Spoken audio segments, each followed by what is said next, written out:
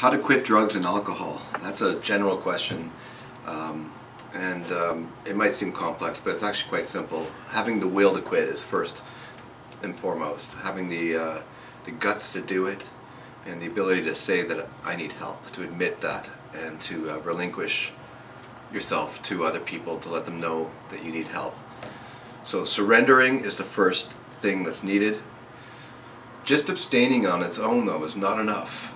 Most people who just try to abstain eventually will end up getting back into it. Usually there's some sort of stress of some sort in their environment, something that's going on in their life, and the person will end up having a relapse.